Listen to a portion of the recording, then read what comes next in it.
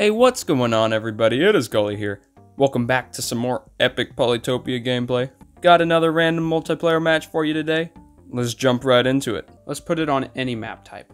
The map type is continents. We can rock Kickoo. Okay, here we are in our little fish world. First things first, level up that capital. Give me a workshop. And I see two fishies up here, so I'm going to move towards those in the hopes that there's just like a village sitting right there. That'd be pretty sweet. Okay, another warrior. Forgot to check what their starting score was. Dang it, now I don't know what tribe they could be. Let's stick you north and then train a third warrior. Put you north again. There's a village. Do I want organization? That is the question. 5 stars. I'll take it.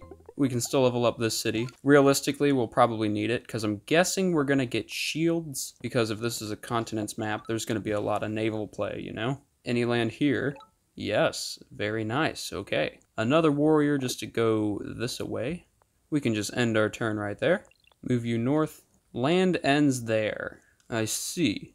I mean, do we just want to research sailing? We're going to need it. It's not the most economically efficient thing, but we'll go ahead and pick it up. And I'm going to grab an explorer here, just see what that reveals. Aha! We see his borders, and there's a village down here. That's cool. We'll end our turn. Cymanti! Oh, that's scary. That's really scary. They're playing Cymanti. Good news is, I do have some time to kind of like prepare and get my footing, just because Cymanti plus water, not a crazy good mix, but, you know, still nothing to laugh at. Let's take this city here. We'll go ahead and level it up, take a workshop. We'll just end our turn. We'll go ahead and level up this city, and we'll take resources. That's going to bump us up to 16 stars, and with those stars, we can get a little bit of port action going. Any land here? No. But there is a whale there, so there is land over here. Harvest that fruit there, take resources, train some warriors, and we'll also go ahead and capture this city. So if we can beat Cymanti to whatever continent is up here, I think we'll be fine. But geez, that is scary. The bugs. They're too good. We could start seeing some Phychi come across the ocean or something. We're going to grab navigation and just do some exploring here. What the heck? Is the land here? Interesting. Alright, keep getting boats. Aha. There's some land. Put you on that ruin, and put you north. There's land. We're going to go ahead and pop a port here and start getting some boats going towards Cymanti here. We don't want them to get too crazy. End our turn. So I guess the question mainly becomes, how big is their continent? Our continent had a nice 5 cities on it, counting our capital. They have at least one, obviously. Definitely more, though. 2,800 points. So, yeah, 4 or 5 cities. What's this give us? Resources. Okay. There's another village. Wow. What a nice village. Okay, let's get vision on Cymanti. Hello. We get hunting. Alright, well, that'll let us level up our capital, which will give us resources. And we can level up this city down here, and that'll give us resources. I guess we could put a port here. That'll let us start churning out units from our capital. We can hunt that, and that will give us population growth. And then I'm going to train a warrior here and put a port there. That'll give us a giant and our metropolis monument. I guess we can put it here in this city, and then we can get another port there next turn, and that'll give us another giant. Nice. That was a good turn. So how are they going to react to this boat here? Okay, they got kitons. Well, we'll just go around it, start kinging it a little bit. Let's get the giant in that port. It'll delay that warrior from porting by a turn, but I think having the giant over here is going to be beneficial. I would like to reveal their shaman. Oh, hello, hexapod. Shoot it. Let's go ahead and capture both of these cities here. Whaling is 18 stars. If we get border growth from both of these cities, that's 50. I mean, I guess that's worth it, right? We don't need the tech this turn, though. I guess realistically it's not that big of a profit, but we're going to level up these cities anyways, so it's fine. Oh, that hexapod was boosted. Their shaman might be in this area. They got another kiton down here. It's alright, we have boat spam. Yeehaw. Let's first start with a bit of exploration. Let's reveal whatever city we got going here. Keep spamming our warriors, you know how it is. There ain't no stopping Kickoo in their boats, fellas, let me tell ya. We're just gonna start lighting this poor man up. Feel the wrath of the dinky little arrows.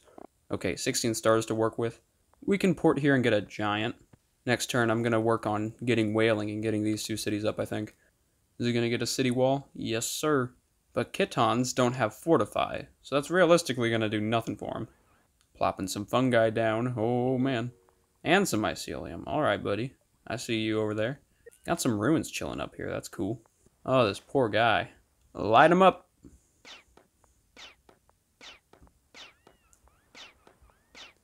Jeez, we need more.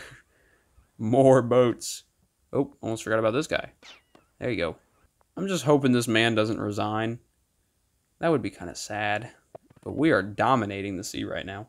I mean, we're playing against Cymanti, you know, of course we're dominating the sea, but Cymanti's just a big pushover, that's what it is.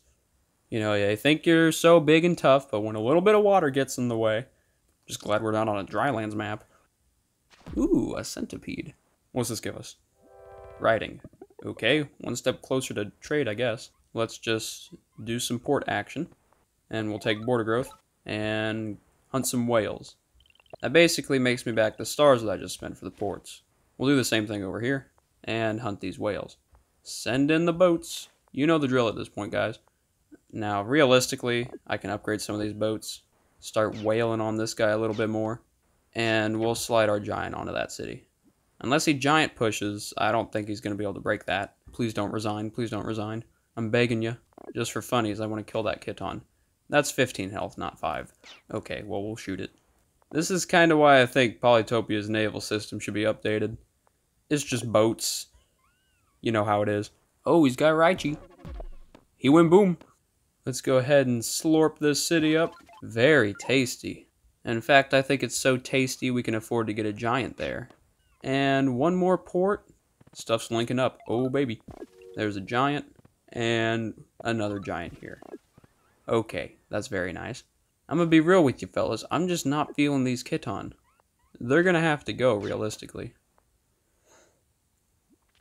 Oh, come on. Well, let's beat the AI real quick. All capitals were captured. And that is the game, my friends.